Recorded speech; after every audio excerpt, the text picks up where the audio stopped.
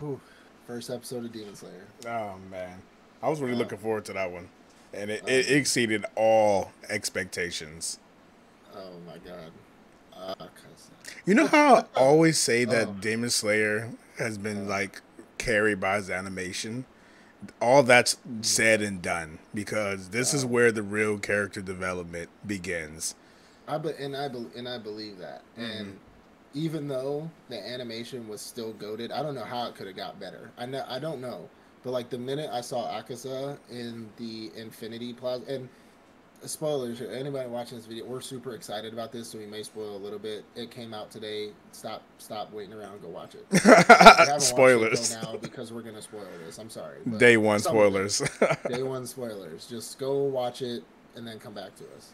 Um, but when Akaza was deep diving into the Infinity Castle, the way things were moving and it was so fucking crisp. It was so crisp, and I was just like, oh, this show is gonna be fucking fantastic. Like this show, animation, the story could be ass to be honest. I know it's not gonna be, but it's great. And I mean that whole first scene with the upper moons, the 1, 2, 3, 4, and 5, Yeah, and or 1, 2, 3, and 4, I believe. I think 5 was there. Was 5 there? I think it was just the four. I think it's Anyway, just forward time. um, but and Muzan Kibutsushi, just like that whole scene was probably. I know it got spoiled a lot on TikTok, just especially that part when Nakasa bitch slaps fucking Domo's head off, and then then Upper Moon One comes down and slices his fucking hand off without like not seeing anything. Akasa's like terrified, which it just goes to show you with these Upper Moons and how badass and tormenting they are on the outside. When they get inside and number one's there and Muzan's there, like they're bitch mate. Yeah, Like they're bitch mate. I mean, he still said like I'm gonna do everything I can to kill you, and then he was like, "Good luck," and then he like disappeared. But the like it demonic just shows. presence is like powerful whenever like number one shows up and like flexes his might. Yeah. Like everyone's like, oh shit, What I is the don't. spiritual pressure? The spiritual pressure is like What is this? overwhelming. Like everything around him is Yeah. like crushing underneath his feet. And then This he is like still had the men. balls to say, "I'm going to kill you." Like that was Yeah. hella surprising. Like you didn't see what Did just you? fucking happened. Actually, you didn't see So what just happened. Oh hell did you no. notice? Did you notice? And I'm a slave to the flair of dramatics. And remember we talked about Eminence and Shadow, how Sid did his flash step and there was no noise, it just disappeared. Did you notice that whenever the other demons left, either A, the girl with the guitar string them out to make them go back, or B, Akasa jumped to leave. Yeah. Number one disappeared. I There was was no noise. actually thinking There was about no that shit, bro. noise. There was no. She didn't string this tune. She didn't string the tune. Yeah. He didn't jump away and leave. He just. He was gone. So Like it just. after I saw that scene, well, when the scene was on playing for the first time, he disappeared, and I was like, okay, did he like leave on his own accord, or was he like sent away? Then we saw obviously Akaza. We saw him jumping away. Yeah, he So I was jumped like, away. damn, did he just move that quick? And then we saw obviously Doma. He was sent, or the other guys, they were like sent away, and we heard Yeah, her plucking the guitar, yeah. like the The guitar, chords. Yeah. and I was like, okay, was he sent away? But then looking back at it, I was like, wait, I didn't hear Oh, her pluck the she string. didn't pluck I didn't hear anything, anything. bro. He just He instantly disappeared. he instantly he fucking instant transmission. He was That's the gone. whole another level that That's he's a on. that's a Like, different level. especially when the fact when you're looking at Doma, like watching Akaza leaving, he was actually able to follow his movements. But number one, no Yep. one was able to follow any movement he made. When he took the Yeah. hand, nope, didn't see anything. He just realized his shit was gone. Like, Because dude's a menace.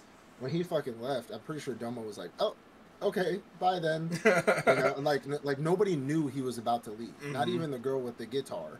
They didn't even know he was about. Like nobody knew, Yeah. and it just shows you the level that he's on compared to everybody else. Because Akasa was physically just jumping. And I mean, we watched him on the screen, right? Just jumping away Yeah. and gone. And I was like, wait, I backed up and I was like, she didn't string the guitar. She didn't string the guitar. Nothing happened. I didn't Like, hear no string, bro. imagine they do a camera view of her side and she's about to string it to send him away and he disappears. She's like, next one. All right, then. I guess All you right, don't need then. me.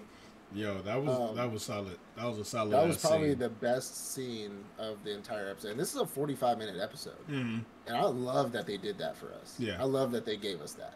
Like that's how you start a show back up that people have been waiting for a long time. That's how you do it. bro. I was That's how you actually do it. thinking before this that you know how we both agree. Attack on Titan, number one new gen currently playing anime right now. Number Right. one. Demon Slayer ain't fucking playing with Attack on Titan. Not this time. Not This this time. when Demon Slayer did its part one movie, that was the same fucking weekend that Yeah. Demon Slayer did its thing. So Yeah. that's pretty. What? Demon Slayer 2 or ain't 3 playing with seasons- Attack on 2 Titan. or 3 seasons ago, it was Demon Slayer and Attack on Titan on the same day for weeks. On the same day, they was fighting back and forth. They're not Right. gonna let Attack on Titan have this one. I promise you. I think Demon Slayer, like one that demon side of it was probably the best scene. Now, being me, I have to give one critique about it. I have to just one critique. Great fucking episode.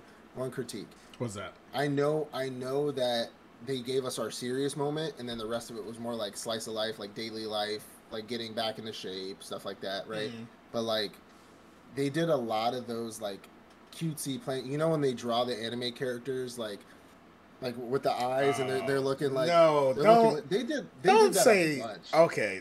I hear you. I did do that hear a you. I bunch. hear you. So Like when they made them look like super weird, Yeah. so that it would strike an emotional. Like they're just like what, and I then like hear they you, have the man. weird round face and the 2 dot eyes. And they're Just like, what? just they, know they did that a lot from It was the really weird. manga point of view. Another reason why I really love this episode, or 2 episodes, I guess you can really say, is because it was so true to the manga. Yeah. Those expressions, those scenes, that's exactly how it's drawn in the manga. All of those expressions are a normal thing. Like whenever there's a fight, you don't see things like that because it's strictly fighting. But whenever there's not fighting going wrong, that's a normal happenstance. So the fact that it came back to its bare roots of what the manga or what the series is about, I actually found that to be like one of the greatest things about it all. One thing I love is when I can literally, I do this with One Piece too. Sorry, One Piece plug.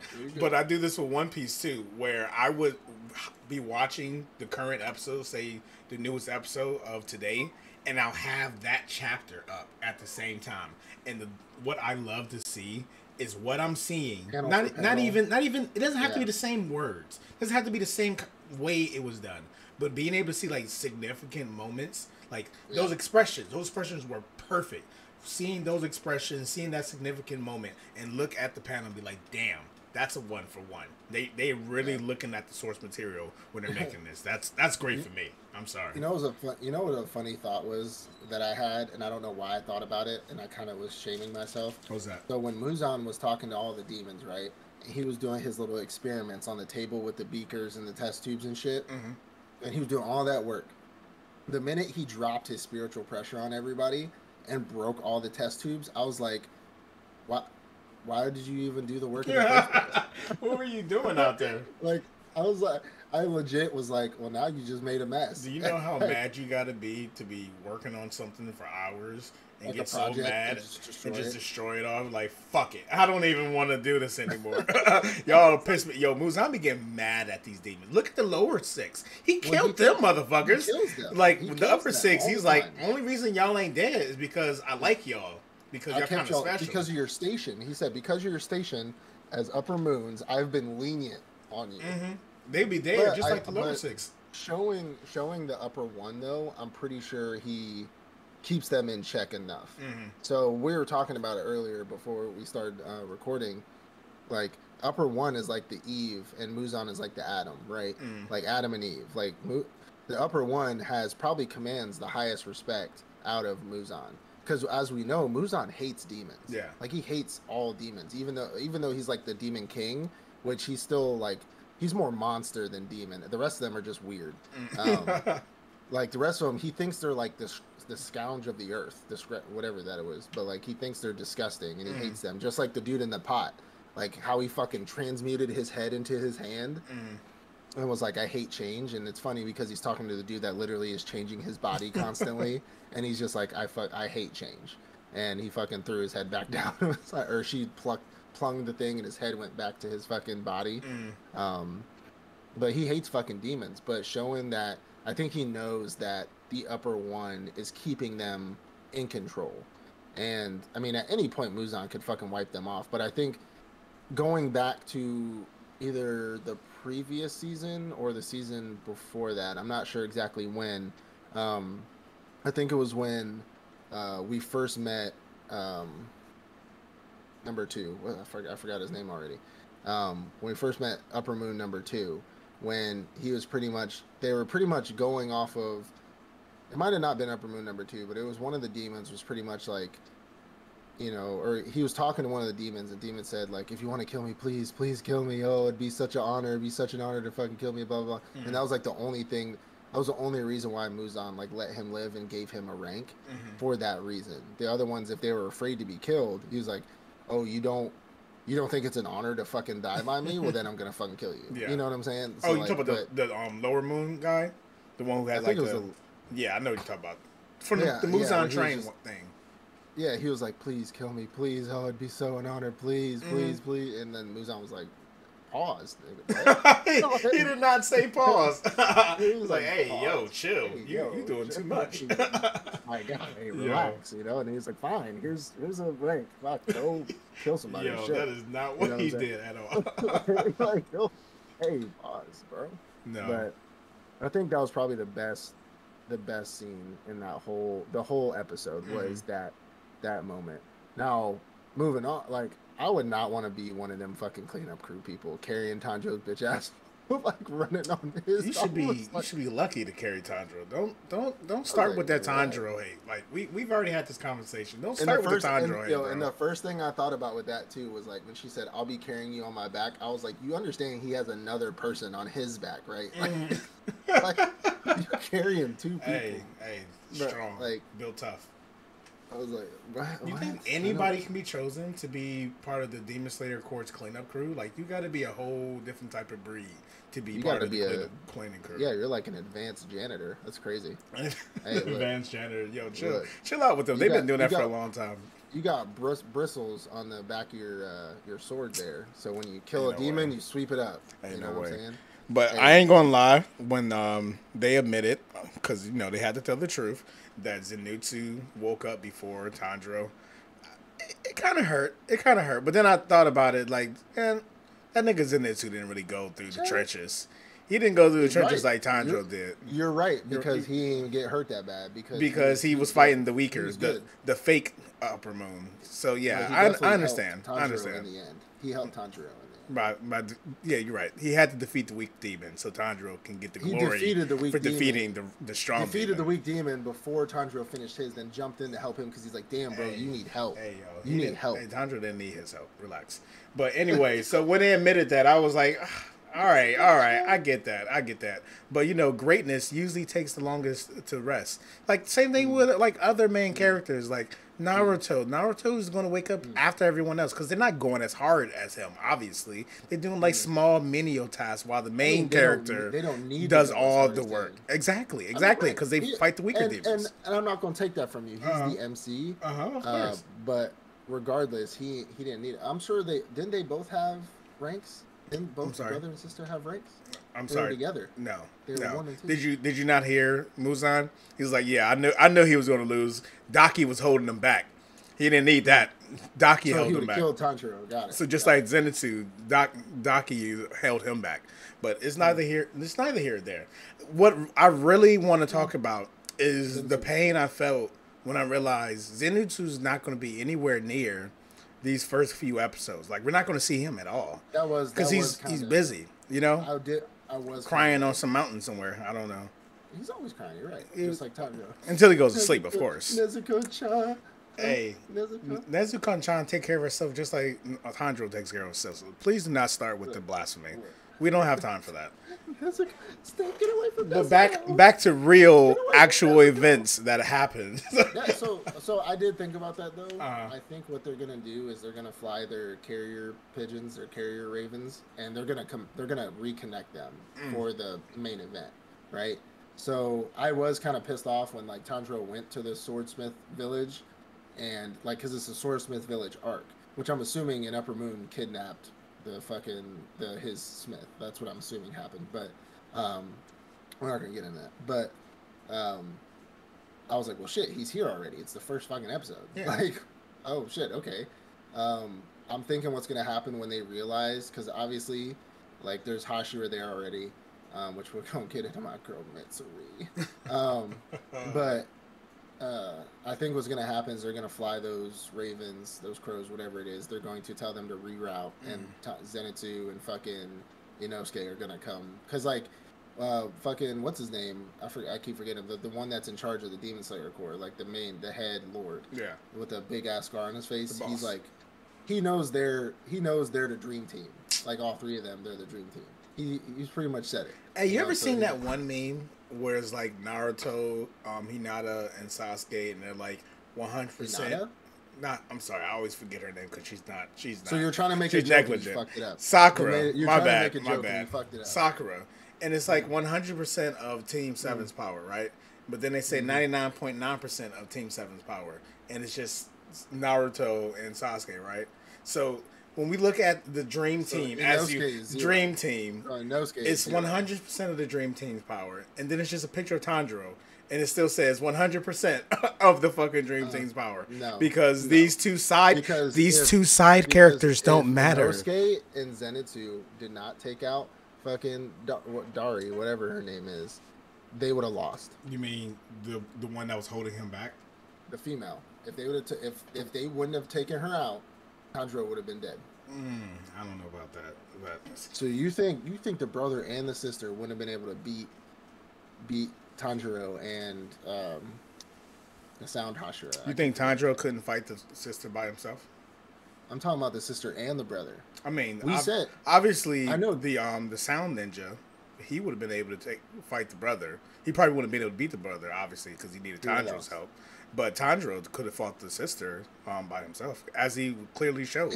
He probably could have fought this. I'm saying though, you're saying it's 100% of their power. But if Zenitsu and Inosuke weren't there, that's because the Sound Ninja needed their help. Tanjiro didn't need their help. Tanjiro had the situation. Tanjiro had the situation under control. Yo, come on, let's be real here. Tanjiro had the situation under control. You couldn't even keep a straight face. Come on, let's be real here. Let's be real here. Please stop. If the brother didn't show up and she was just the main villain or the main antagonist, could Tanjiro take care of the situation by him? No, we're going to add it all together. We're going to keep on adding more pieces. If it was just Tanjiro versus her. He could have handled the situation, right? No. You don't think Tanjiro could beat the girl? He wasn't. The brother was inside of her. Let's take away the brother for a second. No, we're gonna bring him in. We're gonna bring him in. Don't worry. You're breaking down so many pieces just to make him win. And look here. I understand. We needed 100%. All you said was Tanjiro was 100% of their power. Yeah. All I'm saying is if they pulled up to the same exact fight with brother and sister, and Zenitsu and Inosuke were nowhere to be found, they would not have won. They would have not stopped. Don't even. What if it was Inosuke? Could Inosuke beat her? Could Inosuke have held her off and beat her? Zenitsu could. I think Zenitsu's 100. Can you agree with me that Zenitsu's stronger than Inosuke? Yeah. Zenitsu's stronger than Inosuke when he's sleeping. So Zenitsu's like the Naruto and Sasuke. When he's sleeping. Like when he's sleeping. Zenitsu and Tanjiro are like the Naruto and Sasuke, and Inosuke would be the Sakura then. I don't know, because Zenitsu and Inosuke are two sides of the same coin.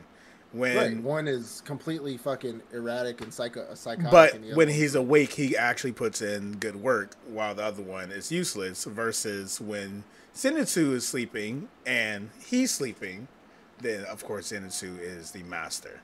Shit, I would even break down to say that he's the strongest of the team if all three of them are sleeping. But then again, to be real, Tanjiro did wake up first on the Mugen train. So when all three of them were sleeping, because he kept killing himself. Yeah, because he's a G. But at the end of the day, what did we see Zenitsu do? Fly through fucking train cars while Tanjiro was trying to figure out what the fuck was going on. What kind of dream was Zenitsu having? Do we really want to get into those dreams? This man was having a whole sex dream. Ain't no fucking way. He ascended through the fucking heaven. Yo, we know what that truly meant. Tanjiro was trying to figure out what fucked up his OODA loop, and Zenitsu was going. Psst. through trains and shit, fucking them all up. Hey yo, Zenitsu's a beast. I ain't gonna hold you. Zenitsu is a beast, and I am Okay, upset let's that so he's not going to be in the current season as well. back to the episode though. My girl Mitsuri. I know you want to get to Mitsuri. I understand. Let me say this first. Mitsuri is an amazing upper. I'm not upper. I'm demon, but part of the Hashira, and she's great. This anime or this episode definitely did her part up a little bit more. They gave up a little fan service to give her a little bit more. I didn't read the manga. This is who she is to me. This is who she, and honestly, that's who she is in the manga as well. She's the love Hashira. People love to see her, but they showed a lot more skin and a lot more scenes of her.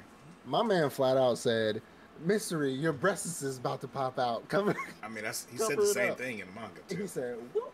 He covered her shit up. I'd have been like, yo, it was actually pretty surprising that Tanjiro showed how much he was into her in this episode. Remember when after she like gave him a hug and then she walked away, he had the blood like popping out of his nose. Like I think that was more. I interpreted that differently.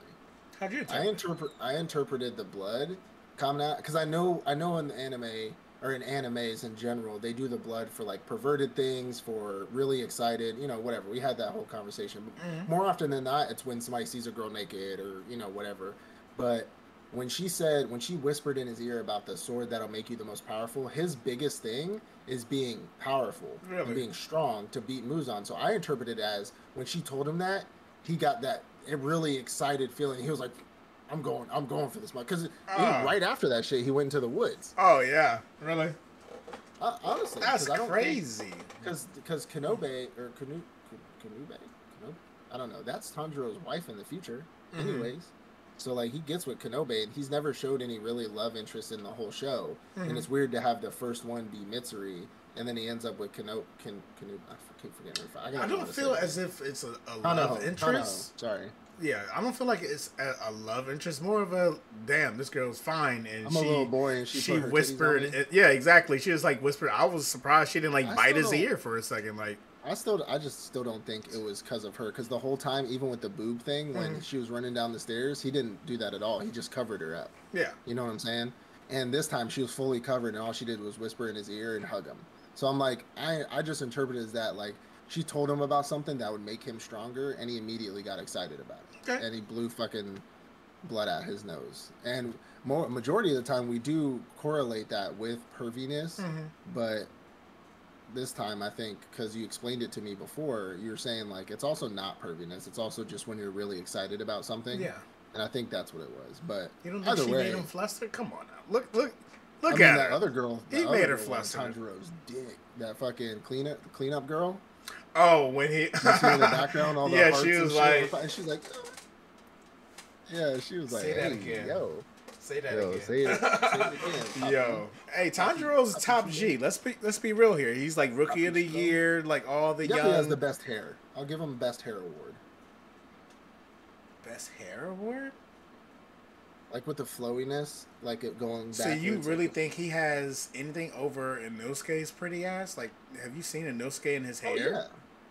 I'm talking about hair. I didn't say like face and full features. I mean, but the hair though, he has some beautiful ass hair too. It was kind of cool to see Tanjiro like when he ripped his fucking cloak off and like he's he was like big as shit, like big as fuck. Yeah, right? Like I was like, damn. Like I actually looked at the manga. He was like skinny in the manga panel too. I was like, oh, that's an interesting change. They decided to like make him beefy because it makes sense. Because it makes sense of how he's trained and how much battles he's been in. He shouldn't be small. It's kind of like what they do. It's kind of like what they do with Asta before the time jump. It's like Asta in his black robes cloak, his black bull's cloak. He looks like skinny, but then like when they went to the beach and he took his fucking shirt off, everybody was like, "God damn! Like what the fuck?" He's got. Hey, he top Asta G. What I say?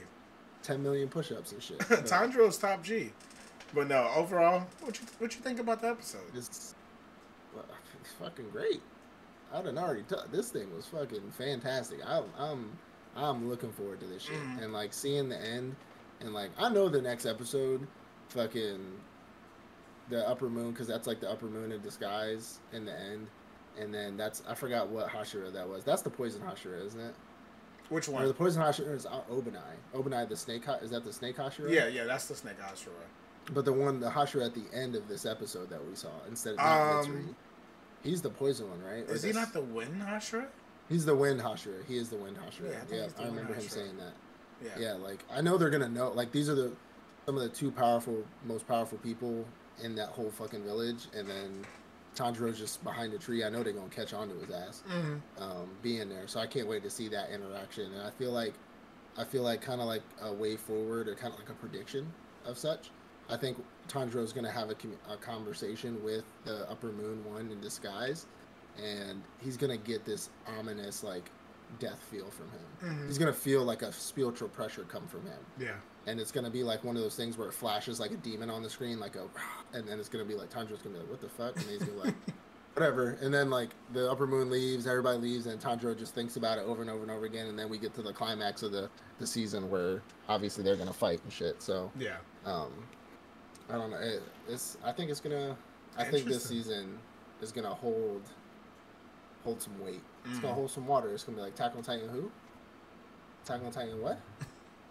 I don't know. You really think Demon Slayer is gonna compete This well season? because of this season? I think this season is gonna do really well. Yes, I think it's gonna be really now compared to the Rumbling. I mean, don't like know. this season has to do really well if it's gonna compare it to the Rumbling. Yeah, I don't know. I don't know. We'll see. I think the first episode's better than the first episode of season 4 of Attack on Titan.